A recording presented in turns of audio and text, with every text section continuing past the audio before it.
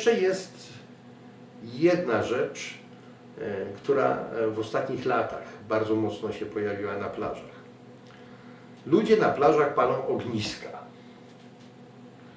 Turyści, tak? Latem bardzo romantycznie zapalić sobie ognisko.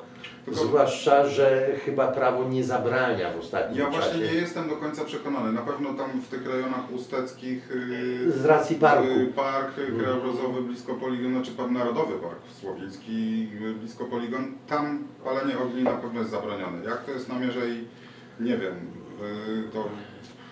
Całe lata był zakaz palenia ognia. No był jakiś taki moment, parę lat temu zniesiono. Ja nie wiem po prostu, czy wolno palić ogień na plaży, czy nie, prawda? Nie ma takiej potrzeby. Chyba że ekipa telewizyjna przyjedzie, prawda, kolejny reportaż nakręcić, to oni w scenariuszu mają palenie ogniska na plaży i koniec. No ale to oni sobie to pozwolenie załatwią, że tak, jest potrzebne, jest pozamiatane.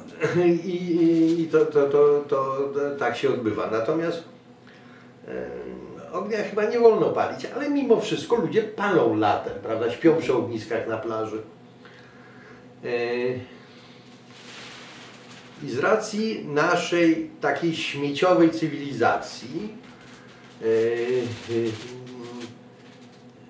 wszystkie śmieci, które mieli, wrzucają do ogniska również. Nie tylko palą tym drewnem, które wyschło na plaży, dryfowym drewnem najczęściej, ale palą również te ogniska plastikowymi butelkami na przykład. Tak, puszki, wszystko ląduje faktycznie. I teraz proszę sobie wyobrazić, że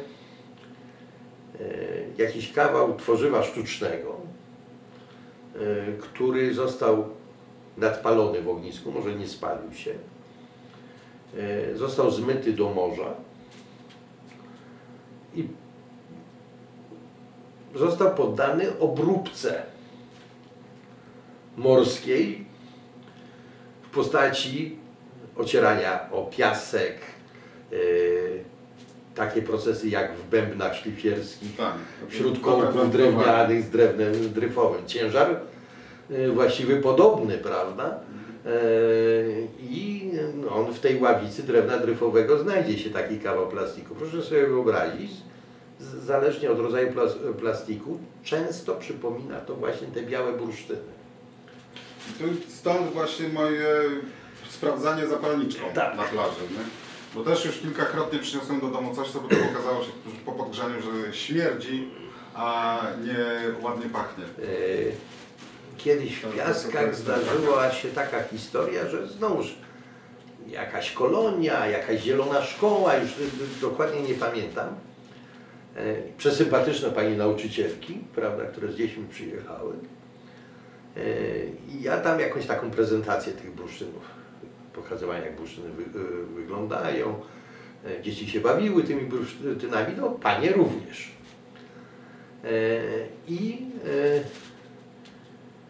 Skończyło się to tym, że panie samodzielnie postanowiły nałowić sobie bursztynu. I dzwonią do mnie do domu, prawda, i mówią, że panie Piotrze, mamy przepiękne 3 okazy, duże, jeden taki, jak 2 pięści białego bursztynu, prawda? Czy jesteście panie pewne, że to jest biały bursztyn? Bo wielkość, z tej racji, że on jest bardziej piankowy, biały bursztyn, duży, zdarza się niezmiernie rzadko. Taki powiedzmy 20-30 dekowy, czyli 200-300 gram, jest rzadkością. I to już niesamowite pieniądze. Tak, to jest bardzo mało mówi pani, że on ma niebieskie, całe pasma niebieskie, takie błękitne i tak dalej. No to ja w samochód pojechałem na te Piaski, prawda, podekscytowany, no i panie, no to co mówiłem, to z daleka widać, że to plastiki takie przepalone w ognisku, prawda. Nawet kiepsko zatoczone przez morze, prawda. No i jakieś tam związki chemiczne, faktycznie w jednym kawałku, może to korek był niebieski po prostu, który rozpuścił się w tym żarze, w tym ogniu, dał taką barwę. No to bardzo proste, no już zapalniczka. I proszę powąchać, prawda? Czym to pachnie? Fuj, no plastik, prawda? No właśnie. A i można było sprawdzić na plaży. To bardzo proste. Jest ta metoda sprawdzania bursztynu w tej słonej wodzie, prawda? No, w 16% roztworze, jeszcze raz zaznaczę. Ona powoduje to, że niektóre plastiki będą nam pływać. No, plastik to również potrafi pływać. Potrafi pływać i nie jest to metoda do końca. To znaczy, ja słyszałem takie opinie, znowu zupełnie amatorskie. Ja zbieram wszystko na plaży, co mi zaświeci w tym ultrafiolecie, tak czy tak, i potem to do wody wrzucam, prawda, i to, co wypłynie mi w tym roztworze, to jest bursztyn, to co usiądzie na dnie. No jest to reguła na parę procent, na kilkadziesiąt procent prawdziwa, ale... Tylko, że z drugiej strony, wiesz, bo liczenie tego, kiedy to jest 16% roztwór, poza tym nie do końca, wiesz, bursztyny mają różną gęstość, jedne pływają w ogóle w słodkiej, tak jak część białych potrafi po wyschnięciu, w ogóle czy żużli jest tak lekka, że w ogóle nie toną same z siebie bez soli. Część jest cięższa, tak jak te usteckie bursztyny, które są po prostu twardsze i cięższe. I bardziej swoiste, bym powiedział. Bardziej swoiste, mają troszeczkę inne właściwości.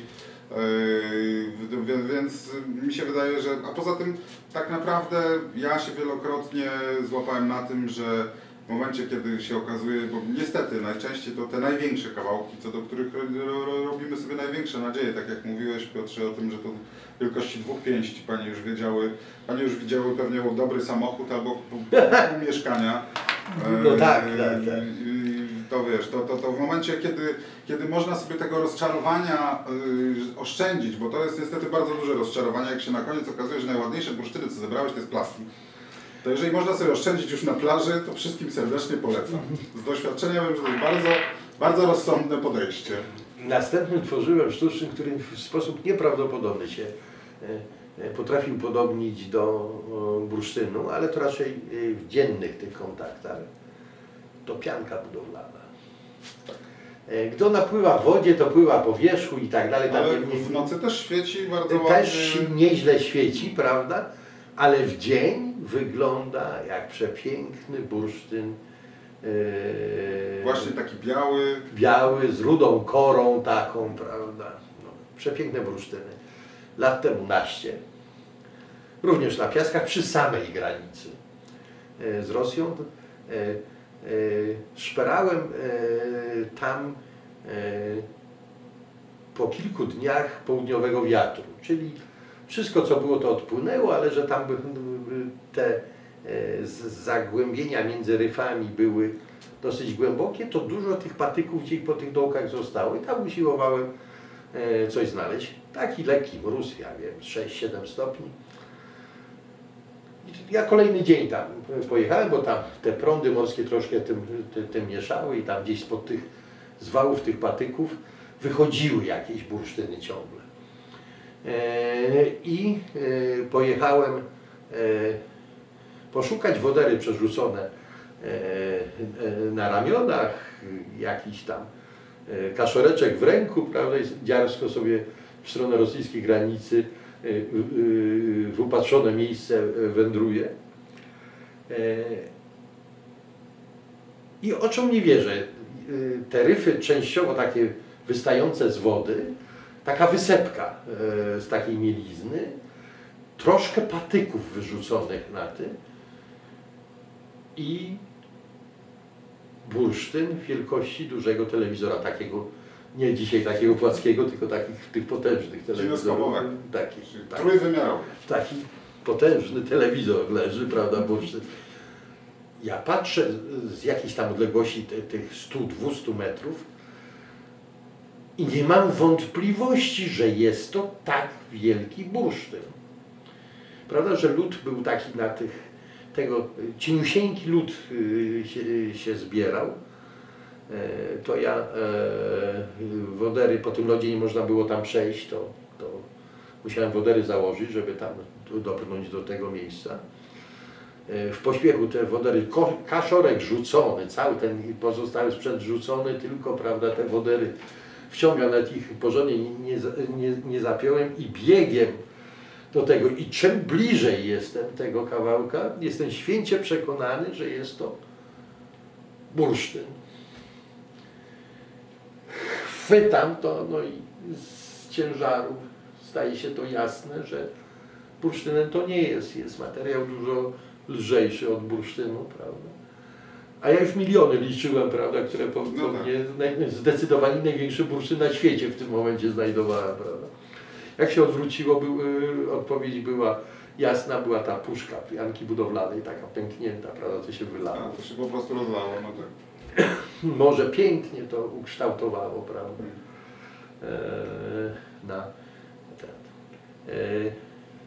Pianka budowlana rozpoznawana jako bursztyn jest bardzo często. Tak. Zdecydowanie łatwo. W dzień faktycznie może przypominać w ogóle z wyglądu, w nocy też świeci się. Natomiast na szczęście nie trzeba tego podnosić, bo jest stosunkowo miękka. Tak, czyli ta metoda paznokcia, prawda, jest... Ja mówię, nawet ta pierwsza metoda patyka, tak, że na początku próbuję wsadzić patyk. Jeżeli patyk w to wchodzi, to już nie muszę tego podnosić, bo wiem, że to nie jest bursztyn. Jeżeli patyk w to nie wchodzi, to wiem, że mogę tego spokojnie dotknąć, nie przylepi mi się do palców. I wtedy używam paznokcia, żeby potwierdzić, czy to przypadkiem nie jest zmarznięta jakiś smar, czy coś w tym rodzaju.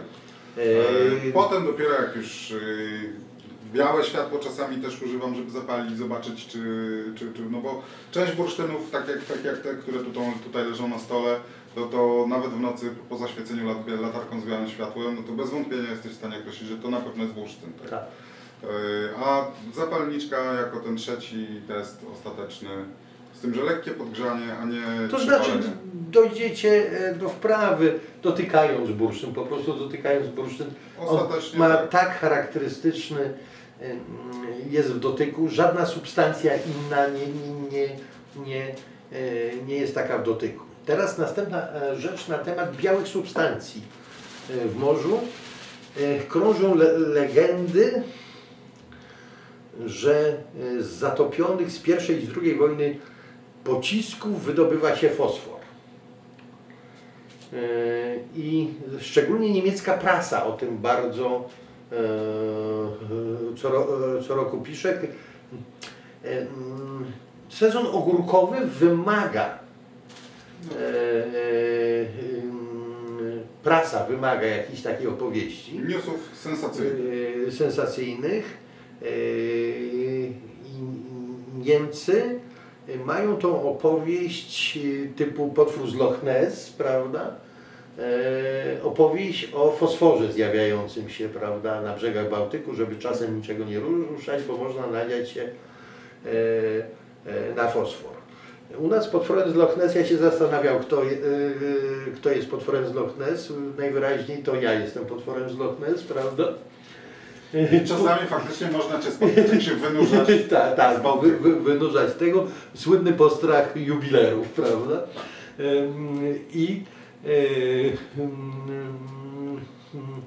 Natomiast ta opowieść o fosforze, parzącej substancji, prawda, która jest podobna do białego bursztynu. Dowodem na to mają być poparzone ryby, flądry i tak dalej, że on jest. Jeżeli są poparzone, to prędzej iperytem niż tym fosforem, prawda? No, różne rzeczy w pewnym momencie w armii stwierdziły, że najłatwiej będzie się pozbyć, zatapiając w Bałtyku. Tak.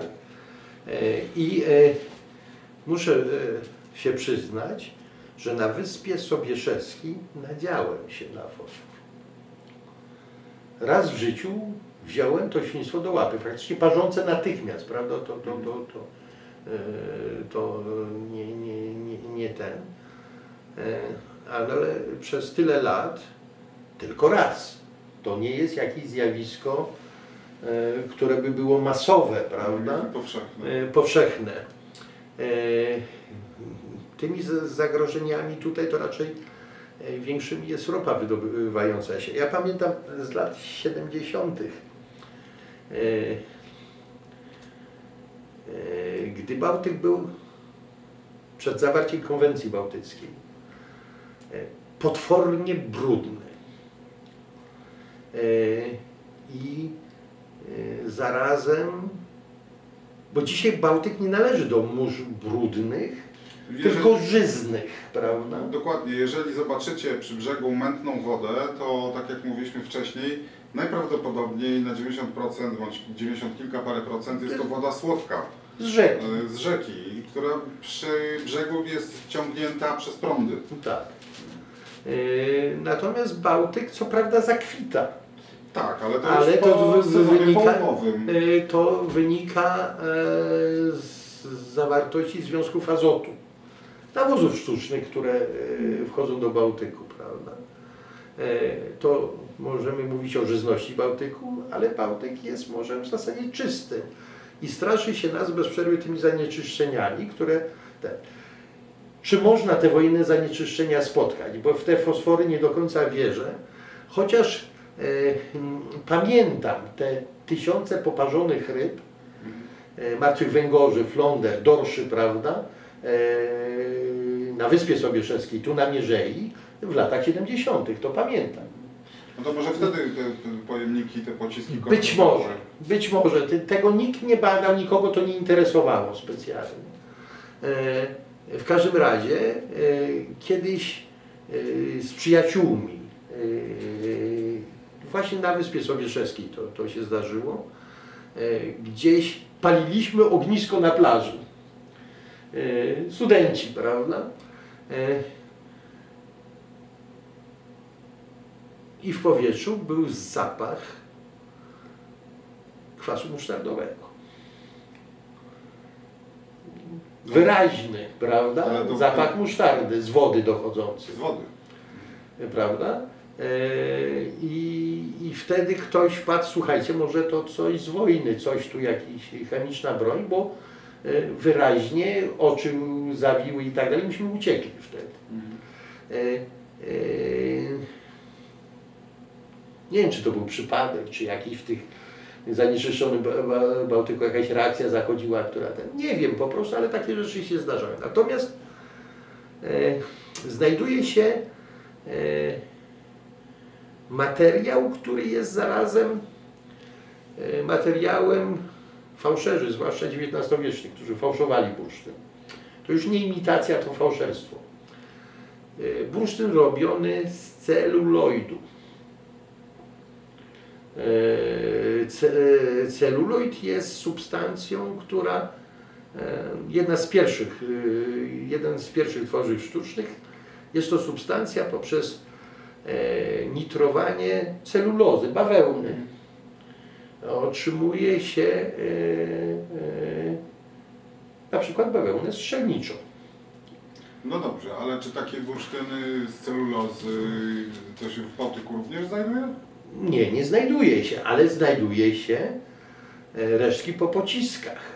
Trzeba pamiętać to, co się nazywa, że to był proch w różnych formach, takich plasterkach, kawałkach itd., itd. Łuski armatnie, ładunki te armatnie były wypełniane prochem w różnym kształcie. Do dzisiaj saperzy, patrol saperski na Mierzei Wiślanej wywozi coś. Nie ma dnia, żeby czegoś nie wiózł, prawda? Tak potworne ilości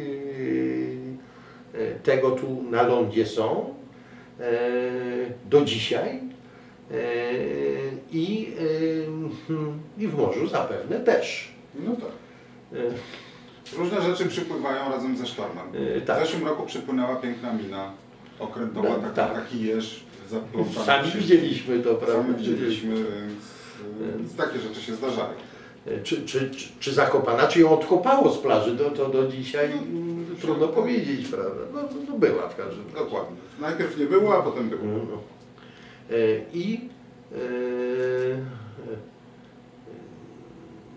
wielokrotnie znajdowałem, czy przynoszono mi powiedzieć, co to jest, prawda?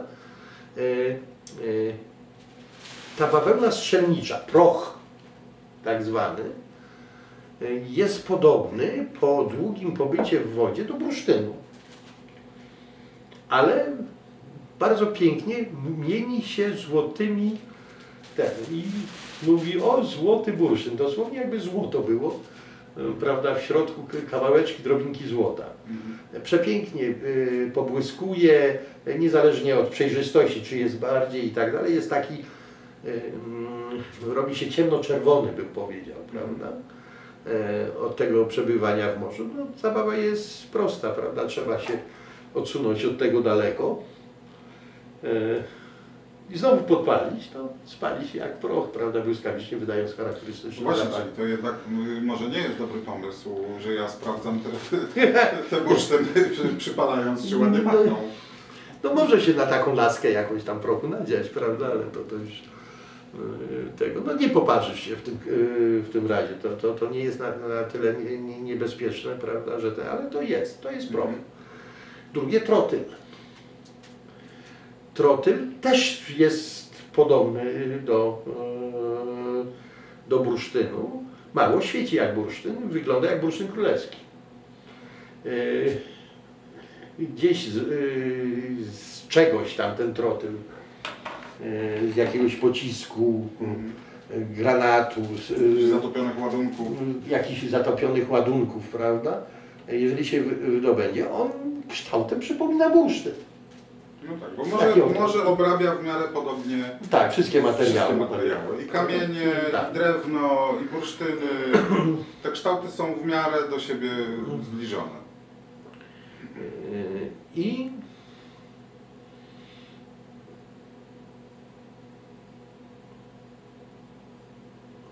No to teraz muszę powiedzieć, że mnie nastraszyłeś, że już chyba przestanę chodzić z zapalniczką na plażę. I teraz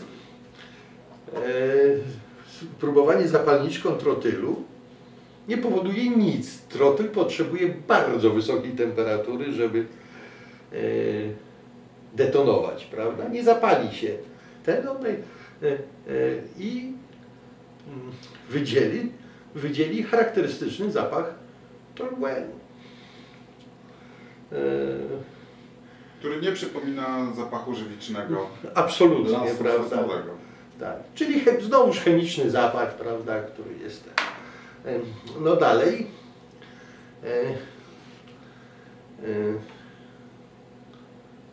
Ci, którzy na plażach handlują bursztynem ukraińskim, potrafią bursztyn ukraiński nasypać do morza, żeby go naocznie, na oczach tych potencjalnych swoich kupców złowić.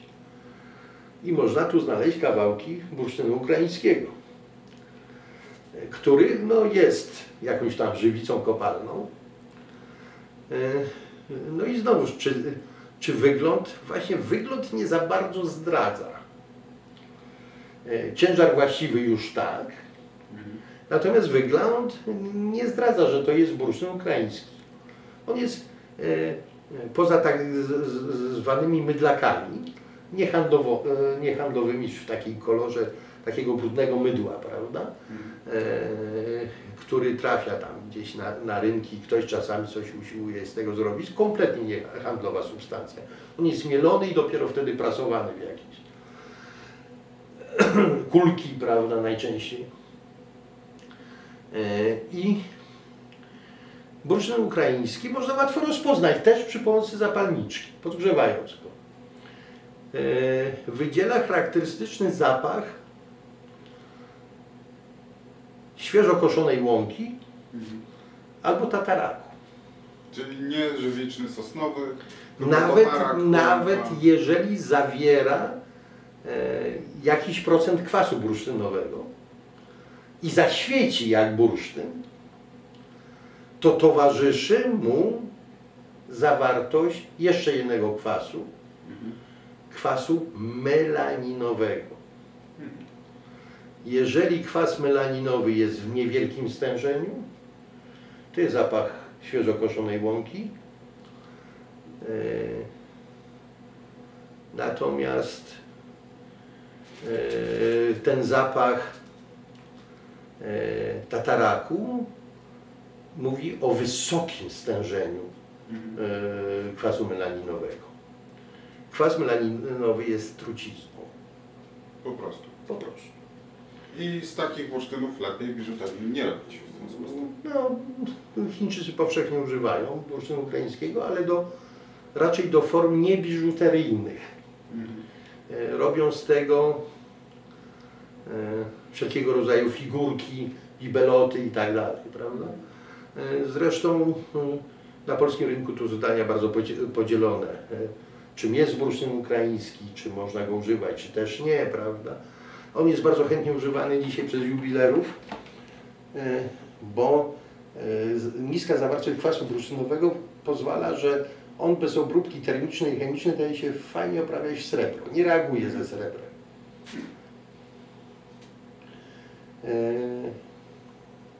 No i już. No, ale najczęściej mydlaki widzę na rynku, prawda? Tak.